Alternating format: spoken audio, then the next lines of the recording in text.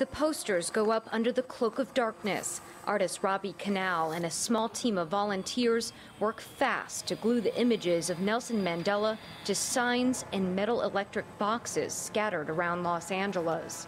It's a little bit illegal. In the past, Canal has been fined and even arrested by police. At his home studio, the original portrait hangs on a wall. It's a departure from Canal's satirical work, which he is famous for. My whole career has been doing, nasty black and white portraits of ugly old white men in suits and ties who I think have abused their power.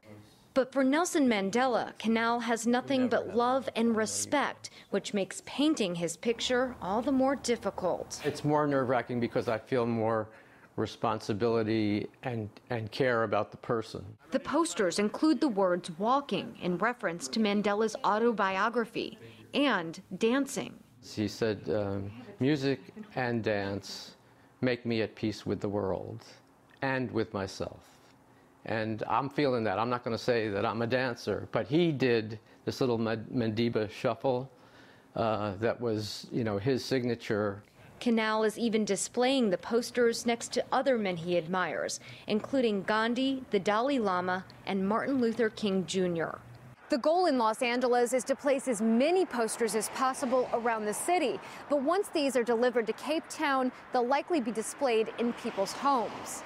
About 6,000 posters are being sent to Ekaya Ekasi, an art and education center in Khayelitsha, run by Art Aids Art. The organization's co-founders, Thomas Harding and Dorothy Garcia, say many of the posters will be given out to people that come to the center to watch Mandela's funeral.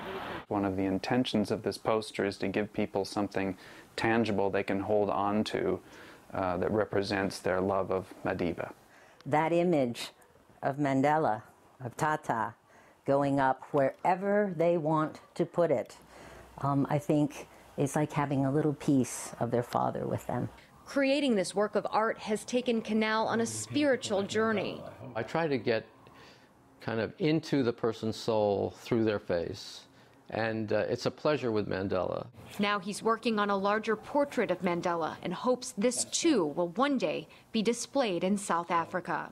Lindsay Mastis, SABC News, Los Angeles.